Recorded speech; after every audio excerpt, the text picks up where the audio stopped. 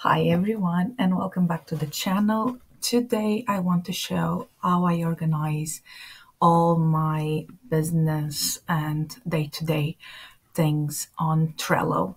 So Trello is an app that you can get it for free or pay. I use the free one and I will show you how I use it after I have my account. So you will need to do an account, but that is very easy. So I will show you how I organize my business and my content.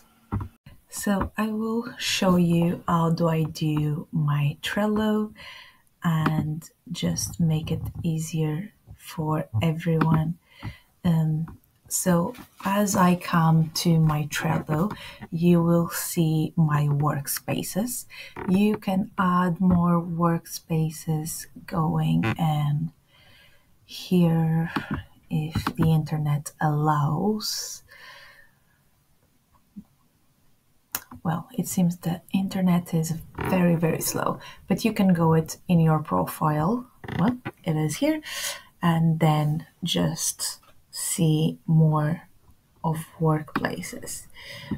And here, create workspace, and you will have a new workspace to create.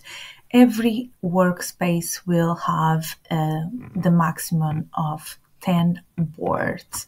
That's why I have more than one workspace, just to not reach out my maximum of 10. If you pay for the app, you will have the right to go more than 10 boards. So as you can see, I have my prospect listing, and this is just my messaging and my prospects. But I have my content for Instagram that you will see my boards now. Like I said, my internet is very slow, so hopefully this doesn't take you too much. But unfortunately, that's what we are working with because it's very windy outside today. We have a storm going on. So it can be a little bit more of a hassle to go around. As you can see, I have my August, September, and October boards, and then my stories here, and I can even create 6 more. I will show you my August one just to be easier. Like I said, very slow, and probably you can even hear the wind as a background. I will show you October, that is fine. In any case, we are finishing up. So inside you can create more than one of these lists, and I normally do it for all month, and then inside of each list you can just add, like for example, a name. I will put it by weeks, so week whatever, add the list and then add a card, and I will put Monday to Friday, and inside of them I can do what is planned for that day. Since it's very slow, I will just show you. For example, this month of October we started on a Tuesday, so I create the cards Tuesday, and then inside the card I put the idea of the reel or whatever it is that I want to do on that day. I did organize this prior in very different ways, but I decided on the way that I'm showing you now because it was what made more sense to myself. Okay, so as you can see, I just put what it went on that day. You're worried about how much it will cost now, but what will cost, what will your no cost you in the future? So that's what I did as a description. That's very easy for me to then just come here and paste on the reel that I want. Before I was doing labels, and I had label by colors, and like I could even put, like I think my label for reels before was the green one, and I will just write reels, and I knew that it was a reel. At this point, I do not color code them anymore, and that's because this month I decided to do all more or less reels, but as well on Saturdays there is the coat day and the vlog days on Sundays. So I know more or less what it is, and I don't need to color code them. However, if you want, you can color code them, label them, and then you can put the date, like for you to be reminded that you need to post it by that date, by that hour. You can attach things if you want and make a cover. You can do a lot of these things. I honestly use the basic one at this point and time for it. So this is how I do. You can see as soon as it's written something, it appears this, because it means that this card has a description. You can see that there are a few of this month that I haven't put anything, and that is because I need to think about it, since I didn't do last month. So yeah, like I said, you will see that I have it organized by my monthly, so October, September last month, and my stories. The stories will be more or less the same, and then we can, oh, not here, so then I can change workspace and come to YouTube. And the YouTube one is a simple, very, very simple one. And here it is, and this is 2024 content. And this is because I started in September once again to be more like present on YouTube, and that's why I started. So you can see only September, October, November, and December. Obviously, when we go to the next year, there is 12 months and only 10 boards, but I will do like I did this one. So I will create another board and I will put 2025 content, and then inside there is no limit for me to put the lists. So I can do the 12 lists instead of having 12 boards. That is okay for me because, like you see, I can show you, it's very, very easy. And once again, I just need to put the title of that video, what it will be, then record it, and then it's done. If I wanted, I could just make, like I said, a date that I needed to record by, and then it will remind me and appear, for example, on red. I can use this one for you to see. So imagine I had to record it until the 13th. This was on the 5th, but that's fine. Like, imagine until the 3rd that I needed to record it. Save. You can like change the date and the times in there. I put it the time that it is at this moment, and you can see it's overdue, because the only way that it will let me know that I did it is if I put it here as completed. So it will be saying overdue for this one. However, for example, let's change, and today is the 20th, and imagine this one will be on the 26th.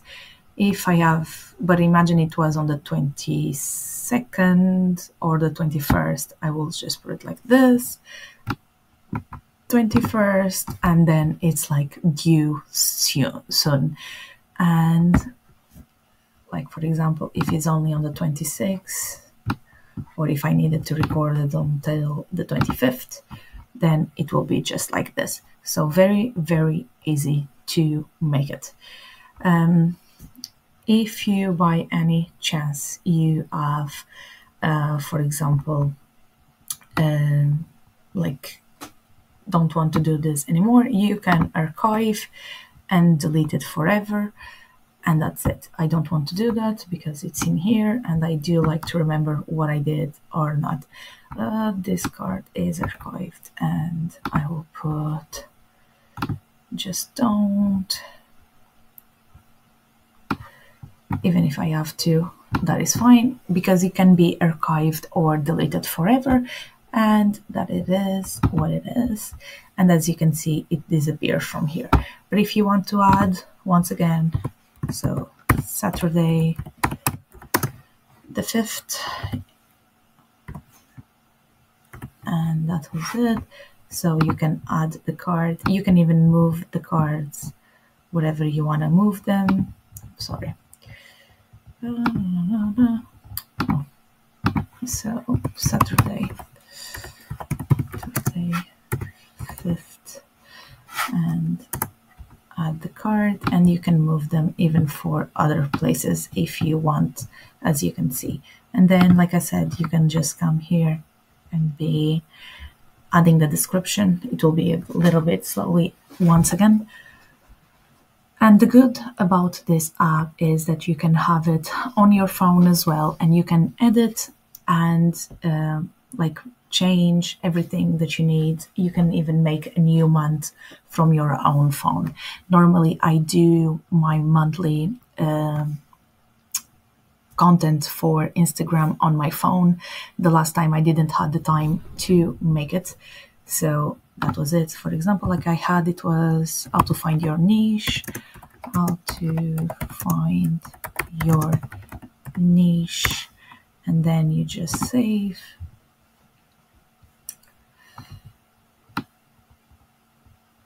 And that is it. You can add someone else as a member if you want. Here it is, member, open to members. Mines are all like private just because it's just for me. In any case, if I was doing anything that I would like to share with someone, I could open to a new member. Very slow, but that is it. And yeah, so like I said, this is a very, very easy like app to use. You can have it on your phone, you can have it on your laptop. I do normally use more on my phone, but you can even do, let's go to the beginning. And like I said, you can even do for your personal life, not only for your business or things like that. You can just make it for your personal life if this is not taking like 200 years for it. So you can create a workspace. Let's go there. I will show you. And the workspace name, for example, what could I do? We can put it as, I don't know, to-do list, for example, to-do lists. And then like you can even choose if it's like education, human resources, whatever that is. I will put other, for example. You can even organize here, just putting our team organizes everything here. I don't want a description, that is fine. And I don't need the descriptions because when I do my workspaces, I know straight away what they are. Like I said, this is very, very easy to do, but I will just show you now how to do it from the beginning. Very, very easy, but however, it's very, very slow today. And I think it's just because of the weather, how it is. And the internet connection is not being the best. But this needed to be recorded today just because I don't have much time before the end of the month besides today. So I will just go back to my YouTube content, to my boards in there.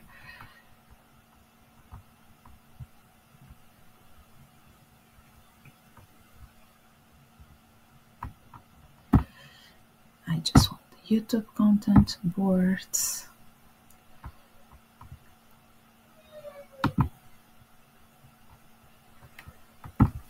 Of course, it's like going all crazy. So I will show you after you create your workspace, then you can create new board. And for example, I will already create 2025 content. And then you can see it's already like on YouTube content workspace.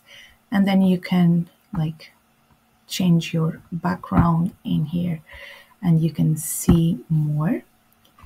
And then choose one from it.